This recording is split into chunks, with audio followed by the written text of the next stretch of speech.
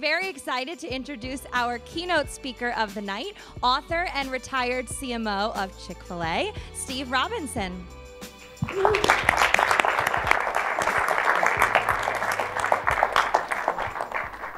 Hey, what do you think that sign says? Eat more. What's the start of the word? Something like eat more cheese. Or eat more chili. Chocolate. Eat more chocolate. No, it's chocolate. Chickpeas. Chimichangas. Cheesecake. Chewing gum. It could be chewing gum.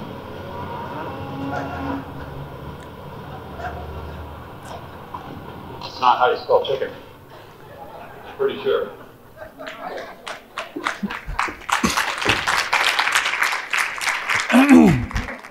When I was in college at Auburn University and then Northwestern, one of my dreams was to have a job in Atlanta, because I grew up in the South, L.A., Lower Alabama. And I went to Northwestern, and all my classmates were from Northland Mason-Dixon line, and they didn't understand why I wanted to get back to Atlanta. I just told them, once you live in the South, once you live in paradise, that's where you want to go back to. But I never dreamed I'd have the opportunity to be associated with this kind of work. And quite frankly, I had a 43-year career, 8 years, first with Texas Instruments, 7 years with Six Flags. The last 4 of Six Flags, I was director of marketing at Six Flags Atlanta. And I'm going to start my story in the summer of 1980. But by the way, I'm only hitting the highlights. This June, my story and the Chick-fil-A story comes out in a book published by HarperCollins. So, by the way, it is on Amazon.com for pre-orders. So order now and order often. So it's summer of 1980, and I've eaten Chick-fil-A occasionally, but they're a small little regional restaurant located only in malls. My phone rings one night at Six Flags, and it's Jimmy Collins, who's the COO, and in fact, he had been an independent restaurant consultant, and he helped Truett literally design his first Chick-fil-A store, which I'll show you in a minute. Jimmy's calling. We had met before. He calls and he said, Steve, I'm calling. I know you got a great job at Six Flags, which I did. I loved it. I mean, my goodness. Atlanta, Georgia, director of marketing. I thought I had it. He says, we don't have a marketing department at Chick-fil-A. Your name keeps coming up. I wonder if you'd be willing to talk to us about possibly starting a marketing department for Chick-fil-A to help operators grow their sales. We just simply don't have what they need to build their business. And I didn't hesitate very long to say I'd love to talk, because my first 8 years had been with publicly held companies, a lot of focus on quarterly earnings. Six Flags had just come out of a bankruptcy settlement with Pinco. I didn't feel good about the way we were investing in the customer experience, so I told Jimmy I'd love to talk. Now, I interviewed with Six Flags, originally Six Flags over Texas, for 1 day, and I got the job that night. So I figured, okay, 2 or 3 days.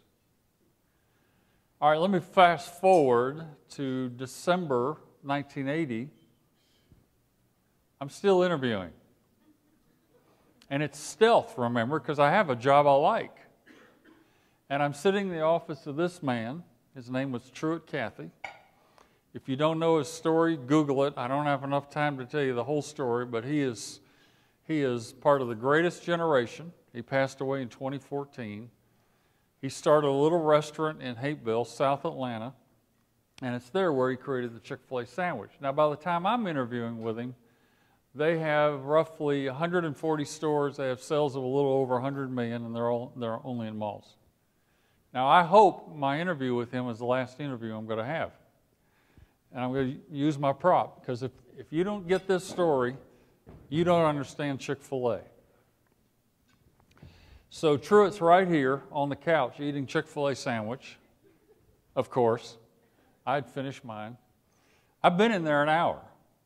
Finally, I looked at Truett and I said, Truett, what are you looking for in the ideal marketing candidate, and am I the guy? This is getting a little uncomfortable. And I stopped. He didn't say anything. I figure, okay, I think this whole stealth thing is about to come to a conclusion. He looks at me, then he finally looks at me and he says, I have absolutely no idea. All I know is whatever it is, I don't want to do it. And there's another pause. Now, I don't know about any of you, but I've never heard anybody say something like that in an interview for a potential officer in the business. Then he's kind of like a long comma. Then he says, but this I know, if you come here, it's going to be because you and I can trust each other and have fun. And in fact, I don't think you'll ever leave here. Now remember, I've just had 4 jobs in the first 8 years of my career. And wow. And he said, the reason I'm telling you that is the most important decision we make here is who we invite into the business. I think he's through, and then he gives me one more one-liner that I've never forgotten, and it's the reason I'm telling you the story. We don't train culture here, we hire it.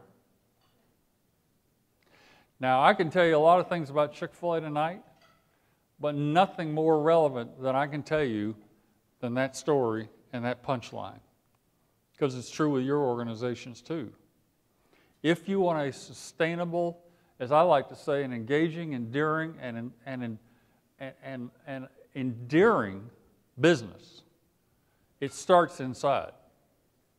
Then it migrates to the customers you serve. All right, so I'll put my prop back now. We finish eating, and I go to work for Chick-fil-A January of 1981. And probably a lot of reasons I took the job: private company, great operator model, great menu. I'd done my homework. I mean, after all, I'd had almost 6 months. But the biggest reason I accepted the job was because of Truett Cathy. And as I'm leaving his office, I notice this on the wall. It's a verse from Proverbs 22. It's actually the first half of verse 1. And it says, a good name is to be more valued than great riches. And as I reflected on that, walking out of the office, I thought, you know what? The biggest reason, if I come here, the biggest reason I'm coming here is because of this man. Because of what's important to him. Now, what I didn't know then was that this verse was his life verse. His mother had made him memorize it for school one day. They still did that back then. What that told me was this is the guy who cared about his name and ultimately the name of his business. As I said, Truett opened his first restaurant in South Atlanta in 1946. He called it the Dwarf Grill for a very simple reason. It had 10 stools and 4 booths. He enlarged it a few years later, and he called it a house, Dwarf House. And it's there that he developed the Chick-fil-A sandwich. And now originally it was called chicken steak sandwich. And he had a sister who owned a card shop at Greenbrier Mall, which was the first mall in the city of Atlanta. And Gladys was pushing Truett to bring that chicken sandwich to Greenbrier Mall. She said, there's no food in here that doesn't require you to take an hour and sit down. We need food that we can get, eat on the go. Customers can eat on the go. So Truett was always an opportunistic person. He cuts a deal with Greenbrier Mall. This store opened in 1967. He paid an artist $50 to develop that logo. And I could tell you how he came up with the name, but that's another story. And this little store was less than 400 square feet. And Jimmy Collins, who I mentioned earlier, was the guy that helped him design it. This little store in its first year did over $180,000 in sales in 1967. You can kind of compound the inflation, and you can see that it was quite successful. So they decided to do another one, and they did another one in 1969 down in Savannah, Oglethorpe Mall. Now, this was a turning point in the business. People ask me all the time, or people assume all the time, that the chicken sandwich is what makes Chick-fil-A run. It's the true point of difference. And I want to share with you that it's not. These first 2 stores was when Truett actually made a decision to stop because he had managers running the stores. And when these managers had problems, who did they call? They were calling Truett. Well, Truett's still running the Dwarf House. He didn't want people calling him with problems. And he literally called Jimmy into his office one day, who was already working on the 3rd generation design. He said, Jimmy, I'm not doing any more of these. I don't want problems. I don't want people bugging me with phone calls. It's not worth it. Now, Jimmy, in the back of his mind, is already getting a feel that this little concept has got legs. And I don't know how it happened, but between the two of them, he got Truett to slow down, rethink that, and they designed the Chick-fil-A operator agreement. And fundamentally, this is the way it works. Chick-fil-A finds a location. Back then, malls, now any kind of location. Chick-fil-A finds a location, builds a restaurant, equips the restaurant, fully stocks it before it opens, and hands you the keys. You're an independent operator. You're covered by franchise law, but you're a non-equity partner. You pay a percentage off the top for the use of the brand and all the support services of the brand, marketing, accounting, finance, IT, et cetera, training. After all of your expenses, and because you're an independent contractor, the employees are yours. They're your responsibility. After all of your expenses, we're going to split the bottom line 50-50. Our half is to continue to grow with you. As you grow, we grow, helps offset our investment. Your half is your income. When I joined Chick-fil-A in 1981, the average operator, now by then they had about 140 stores, the average operator was making about $40,000 a year. I'll just say that last year, the average Chick-fil-A operator was closer to $500,000 per year. Now what that meant was Truett figured out a way to attract entrepreneurial talent and the energy and the focus of being fully engaged with customers on the front line. His phone didn't ring much. And as a result, Chick-fil-A started to take off. So what was the focus when I came in 1981? Very simple, sell more chicken sandwiches. It wasn't even really thought of as a restaurant, it was thought of as a sandwich shop. So I started a journey of figuring out, listening to customers and listening to operators, how do we sell them more sandwiches? And I soon learned through research, you'd think you could come to this conclusion, but I discovered that the mall was not just a place of doing business, it was in fact the primary medium of the business, because over 70% of the people eating at Chick-fil-A had not planned to eat there the day they went. So how are we going to leverage the mall as a platform to market the business? And that led to the first phase of hiring the right talent and literally building the marketing plan from the menu board out.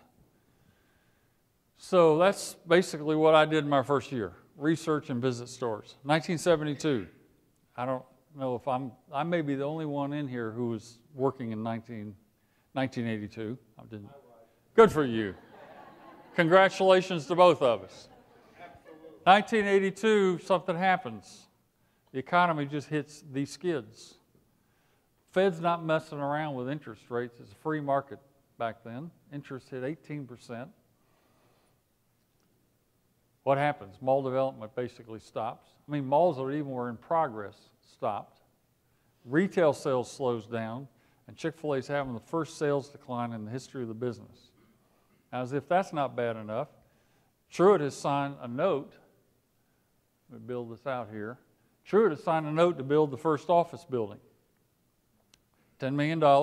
He's had to sign his own personal assets to do it. And that's literally him walking, touring the construction site.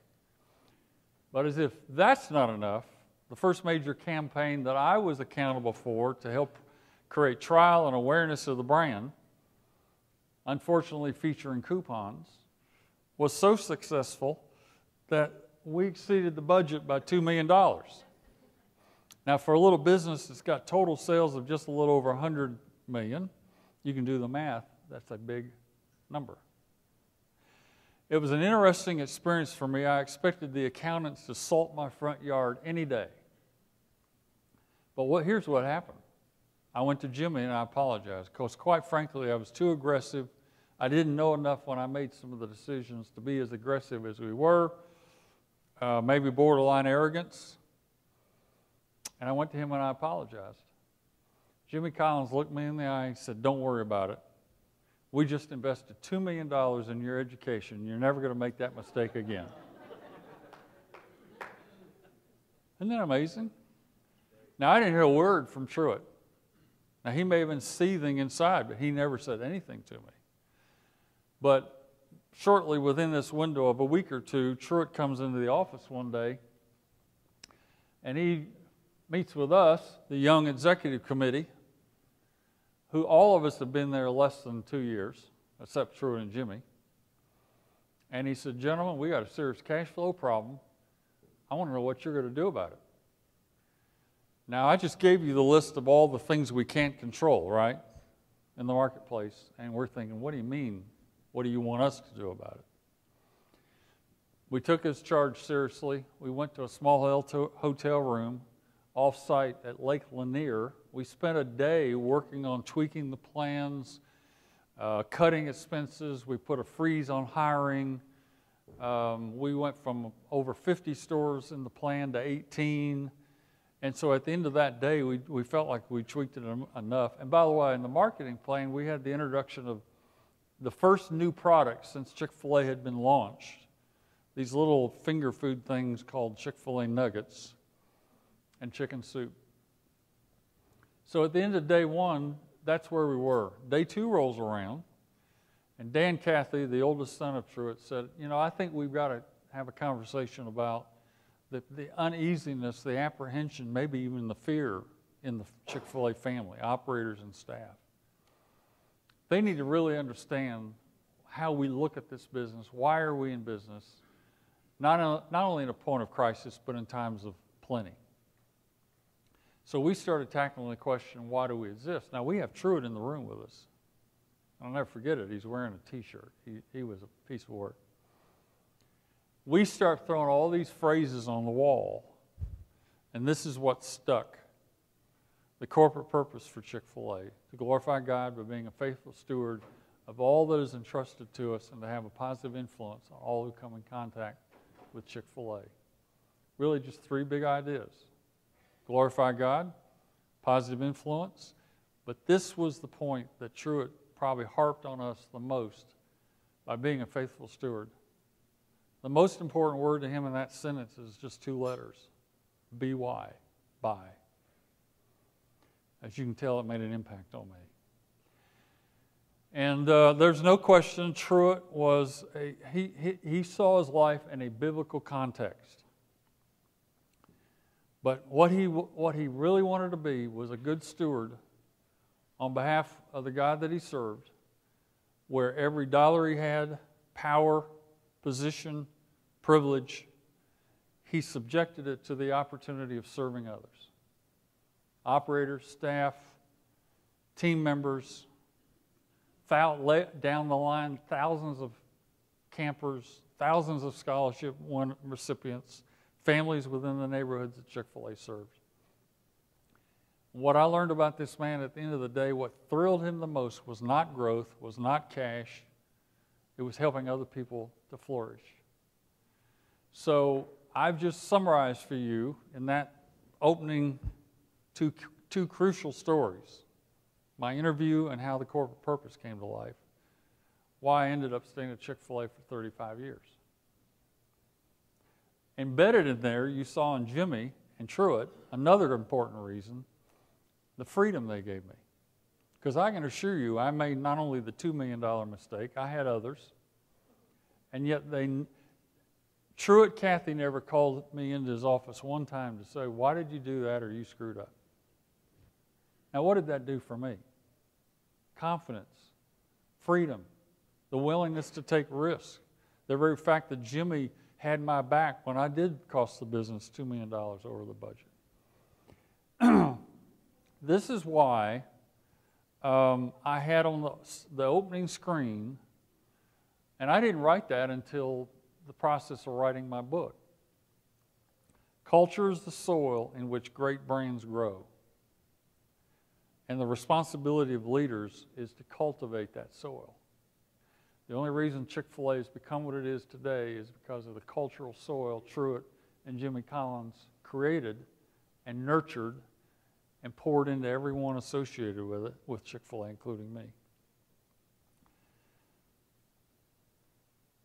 Sorry, went back, sorry. Okay, 1980, that's all the first 2 years. Now, I'm going to speed this up.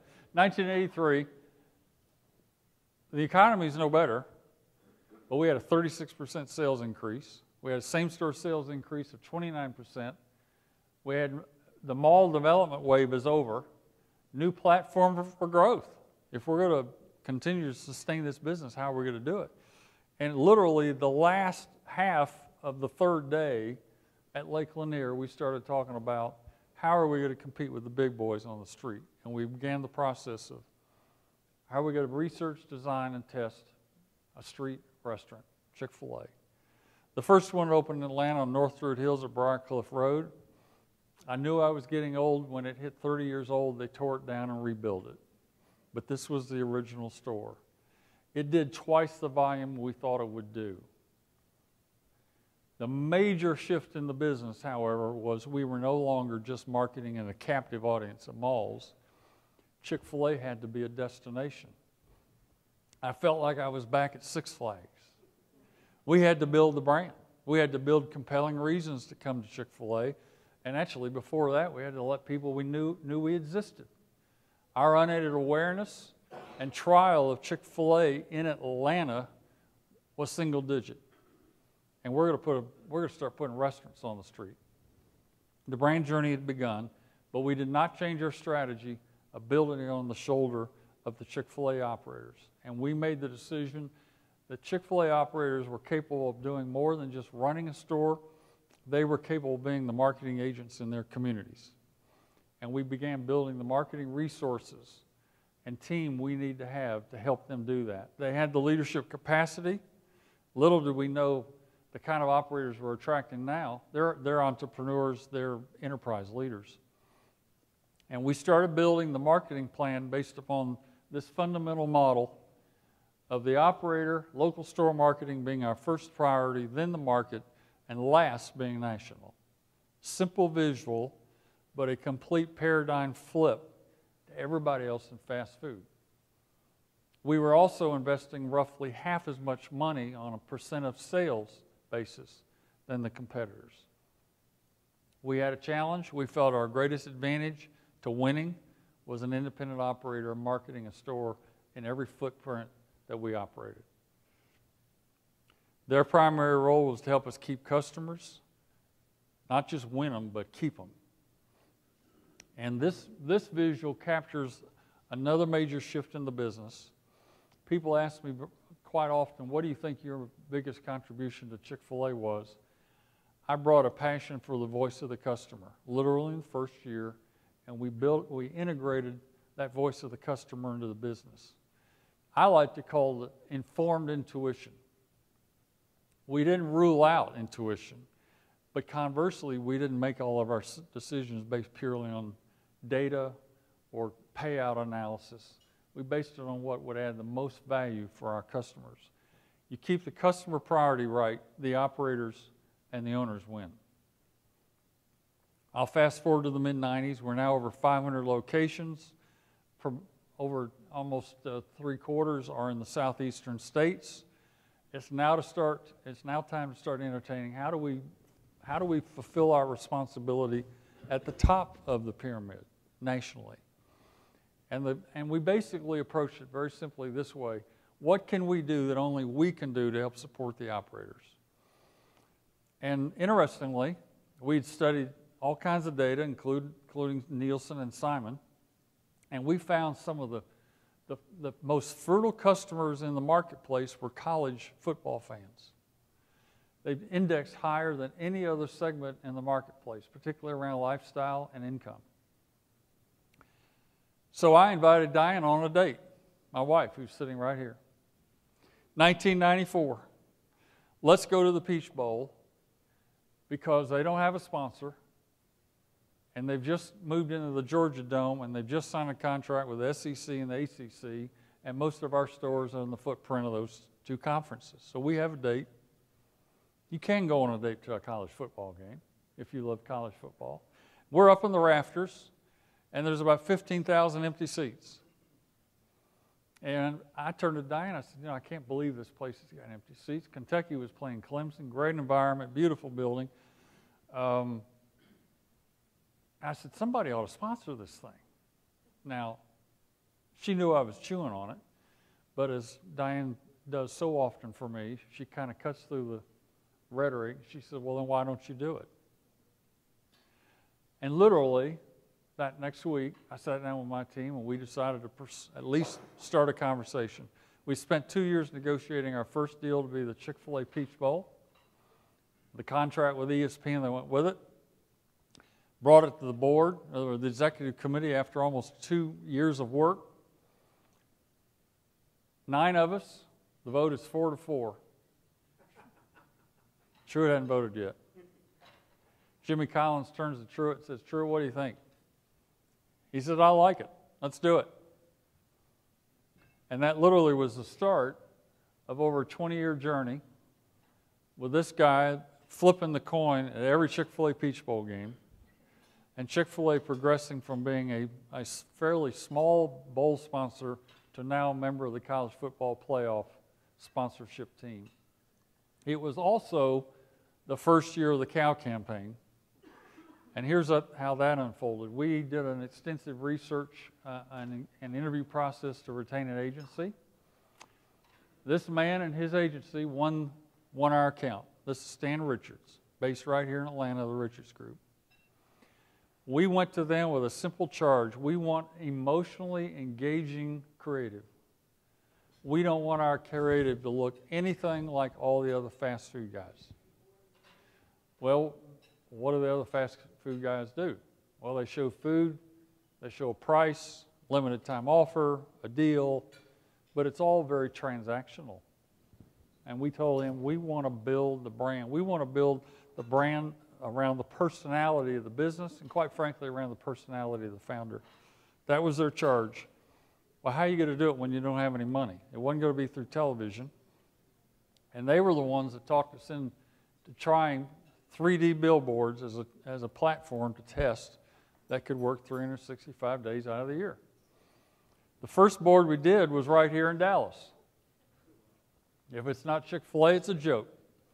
That board went up on the North Toll Road here in Dallas, but it went up with only the rubber chicken on it for a month. There was no headline, there was no logo. And it created a lot of buzz. Then the headline and the logo went up, and customers loved it.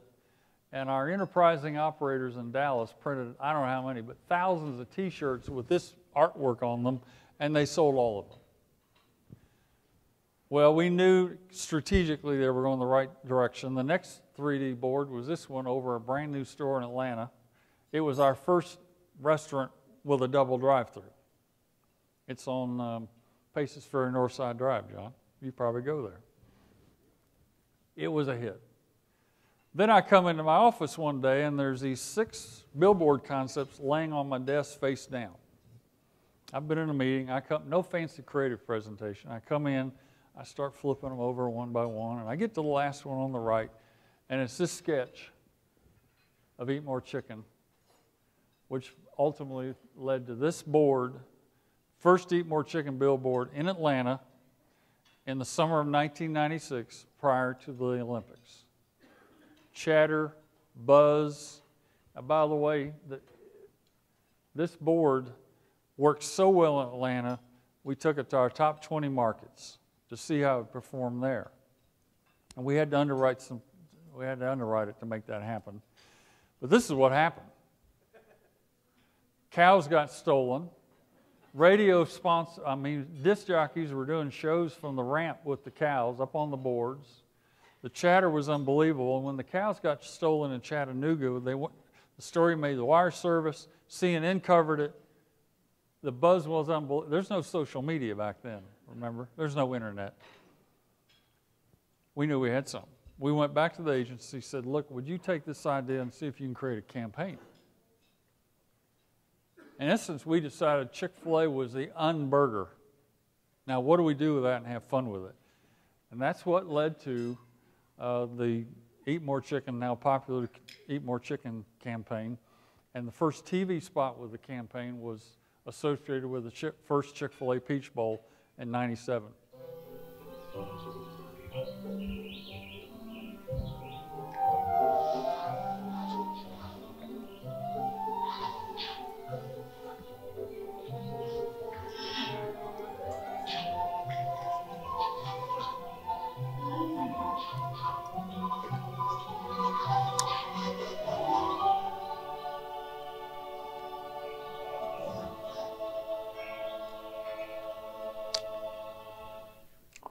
I think that spot still works. It's over 20 years old. Okay, so now it's 2001. I'm jumping ahead. We've grown quite a bit. In fact, we've reached $1 billion in sales. Jimmy Collins has been there for 34 years, and he decides to retire. He earned it. But we are at a point now where we've moved from being a sandwich to a really good fast food business. We've focused on quality, consistency. We've done some menu innovation. We've introduced waffle fries, nuggets, soups, salads, the first grilled sandwich. But we're maybe the best of a bad lot. We're still a fast food restaurant. And my team and I had read a book called Blue Ocean Strategy. Some of you probably read it. If you haven't, I highly recommend it. And we started wrapping our head around, okay, how do we help Chick-fil-A move from being the best of a bad lot, the best of fast food, and become an experience like no one else? And create, ideally, when we're talking ideal, create a Blue Ocean brand. And that led to us adopting a strategy around innovation at Chick-fil-A that I simply called Renegade. It's real simple. Whatever the other guys do, we're going to entertain the opposite. They're going to use frozen food, we're going to use fresh food. They're going to treat people like a transaction, we're going to treat them like real people. They use advertising to tell you to here, turn right here or buy this today at 99 cents. We're going to make you laugh and we're going to make you smile. Renegade strategy. All right, so we have gotten to the point that we've embraced Blue Ocean space, this renegade idea. Now, unbeknownst to us, Truth's been in none of those meetings. But he has been in some Ritz-Carltons. Now, I'm about to show you a film clip from a Chick-fil-A seminar for operators. And what you're about to hear him say, this is the third year he said it. Watch this.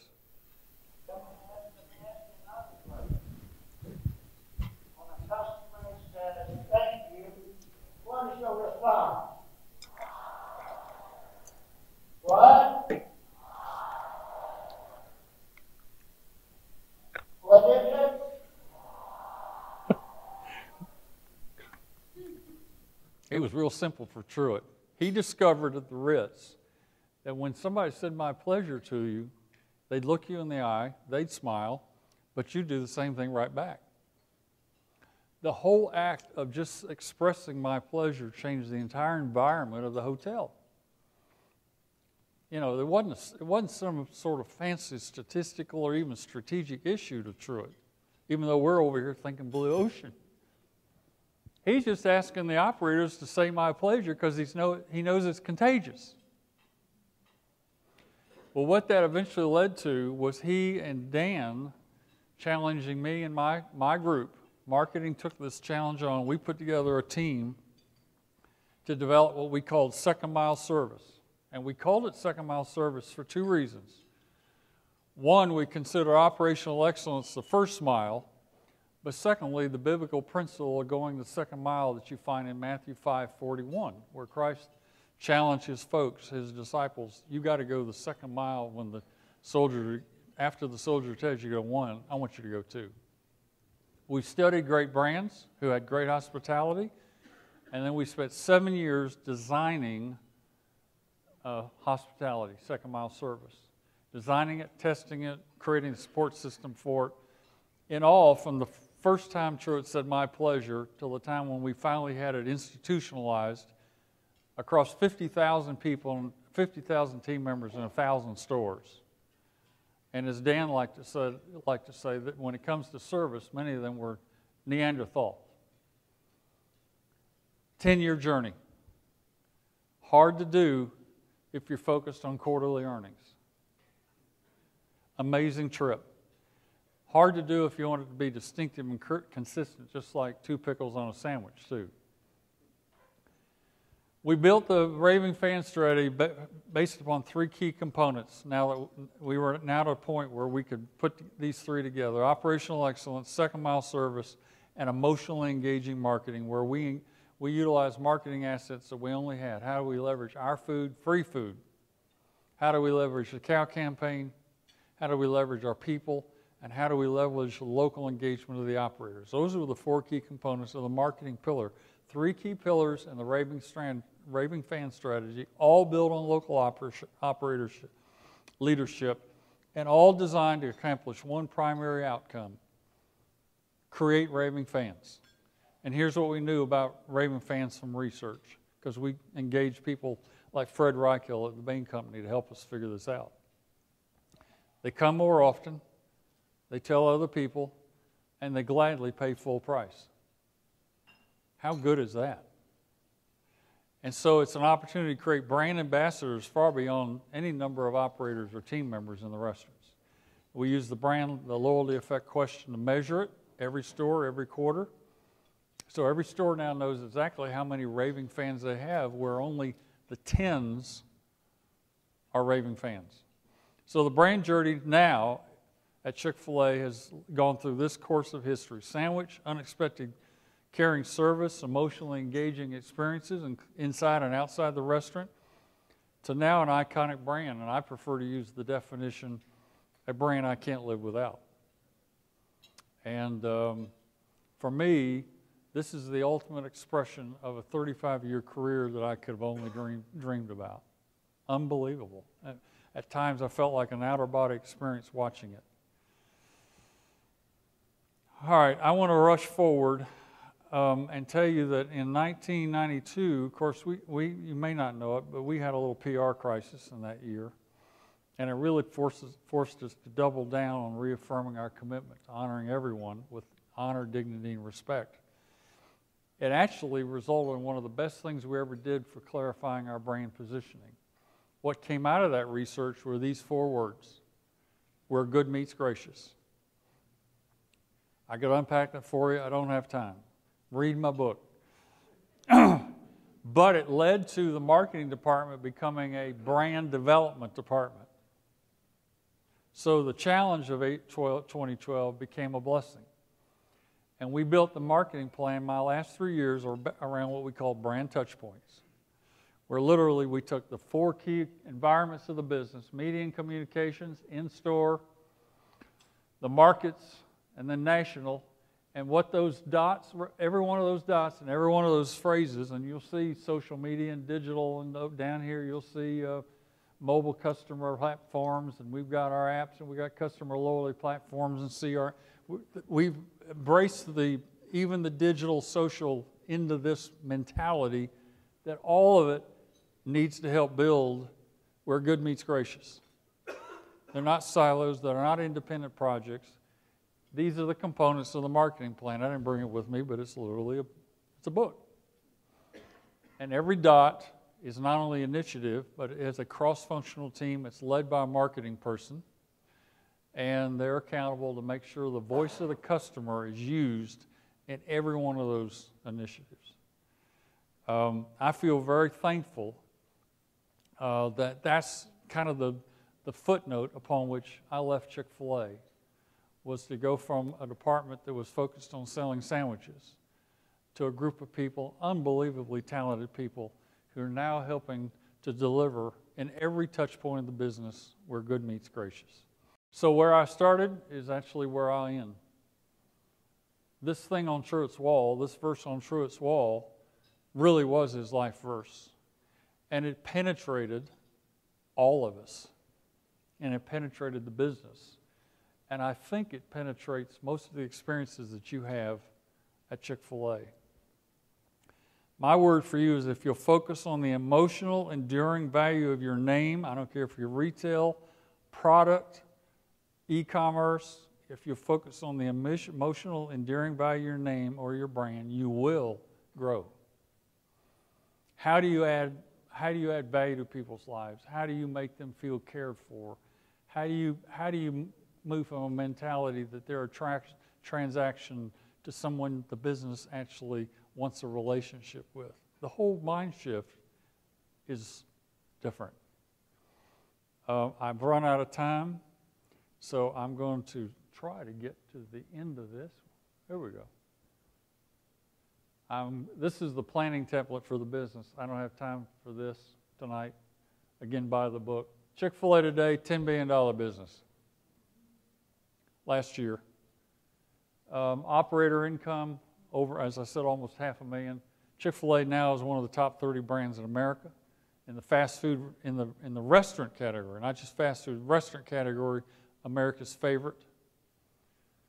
And I realized we were on the verge of being a national brand when I got to stand on the field at the Rose Bowl, January 2015, and I see the Chick-fil-A logo in both end zones, and 280 million people saw the Cows in 7 ball games that weekend.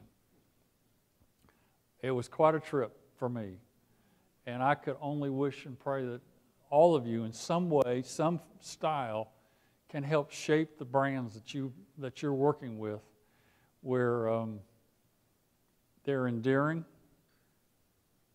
and they're engaging. And I'll stop with that. Thank you.